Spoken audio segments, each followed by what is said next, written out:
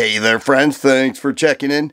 CZ discontinues guns on a regular basis. It makes it confusing to us as consumers as to why they do what they do, because these are some popular models that we feel people want. Nobody knows their business better than CZ. However, this last one that just was discontinued is very puzzling to me. Let's go through what already has been discontinued, at least what I have. Here's a CZ SP01 Phantom, a polymer frame SP01. I think most people went with the all steel frame. This was available, then they discontinued it, they brought it back, and then discontinued it in 2019. I think that they were competing against themselves with the CZ P09. You know, full size, same platform, you know, and that made sense to me.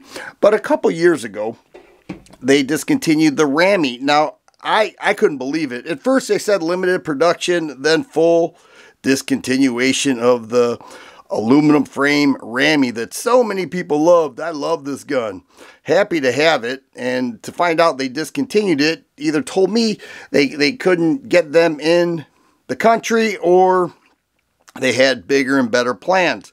This was CZ smallest gun prior to the P9M, the single stack 9mm polymer frame handgun that they are now offering.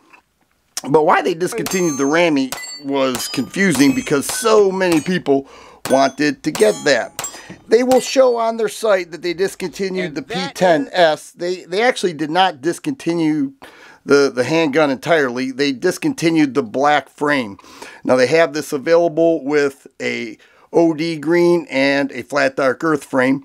There was once a time nobody wanted those. I remember Glock had various frame colors. Nobody wanted them. They said, just give me the black. I don't need any flair. I don't need a beautiful gun. I want a workhorse. And so Glock got rid of it, and then they brought them all back. Well, now people are wanting flat dark earth, OD green, everything else that's available. They want those frames. So this one right here won't be available anymore, but if you like flat dark earth, you can get it there. This next one was just discontinued. It took me by surprise. I just picked it up, and it doesn't matter to me so much. I'm happy I have it now. I may be holding on to some collector's pieces for all I know, because these three are discontinued in their current form, especially that one. You know, no big deal. That one's still being available. But this is what really shocked me. The 97 BD and the 97B. This is the decocker model. This is in 45. So many people love this handgun.